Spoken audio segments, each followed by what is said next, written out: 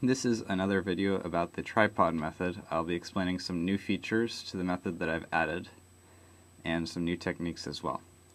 So, as you may know, the tripod method involves basically solving everything except for these pieces, and that's the tripod configuration. And then from there, you solve a corner edge pair, and you solve the last layer using algorithms. And this method involves very few algorithms because these are the only 5 pieces that use algorithms to solve. So to reach the tripod configuration, there are many ways you can do this. If you prefer to do a few move solve, you can first solve a 2x2x2 block and then solve blocks here, here, and here, and then you have your tripod here. But if you want to go faster, I personally find it faster to do a Fridrich first 2 layers minus 1 corner edge pair, then construct a block on top, and then you have your tripod. So that's what I'll be doing right now. So to do our Fridrich first 2 layers, we have to first make our cross. I'll do that right now. I'm going to do the white cross because white has really good recognition because white's a really bright color. There's my white cross on the bottom, and obviously match this up right here. Okay, so now we solve our 3 corner edge pairs. The unique feature about the tripod method is you can store a corner edge pair that's going to be in your top layer block in one of the slots while you're solving the other corner edge pairs. So right here I see a corner edge pair which can potentially be in a block in the top. So I can temporarily store it into this slot, and it stays in there while I'm solving other corner edge pairs. So here's my first one and my second one, and sometimes it'll come out while you're solving it if you solve the corner edge pair which is supposed to go there. So like if I were to solve the blue and red one, then this would come out, but if you're careful you can prevent that.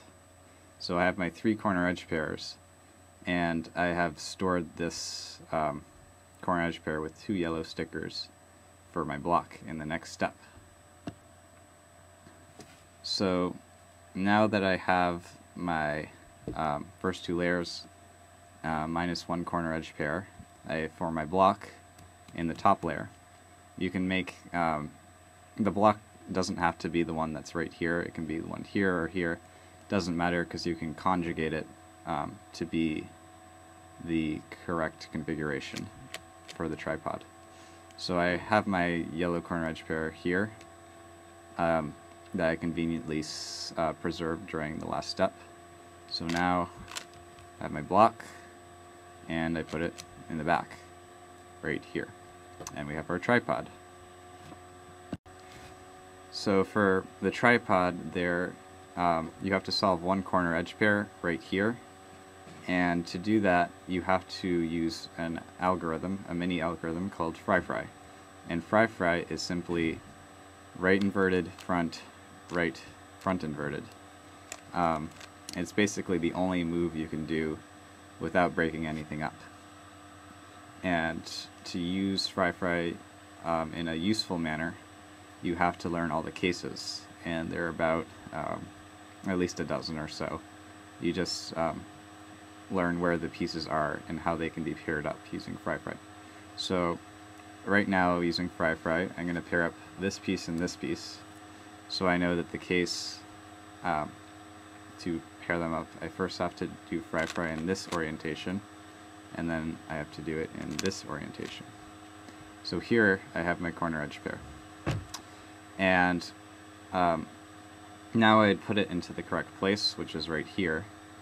And as an optional step or technique, you can simultaneously orient these 2 edges, the top layer edges, while you're placing this corner edge pair. So right now I know that if I turn it like this, I will have preserved, well, oriented these two edges. But if I had done it differently, they would not have been oriented. So for example, like that's not oriented because I didn't put the corner edge pair in correctly. So it's possible to orient the edges, basically. Okay, so now that we've reached our last layer, we only have 5 pieces that we have to solve. And right now I have a simple case, just a corner cycle. And that solves it. If you've oriented your edges during the previous step, and then you only have to learn 17 algorithms if you know how to do commutators. If you don't know how to do commutators, that's several more algorithms. But to master it and do it in one algorithm, it's very achievable. Unlike if you had a full last layer to solve, you'd have to learn 1,000 algorithms, which nobody wants to do. So that's the end of this demonstration of the tripod method. Thanks for watching.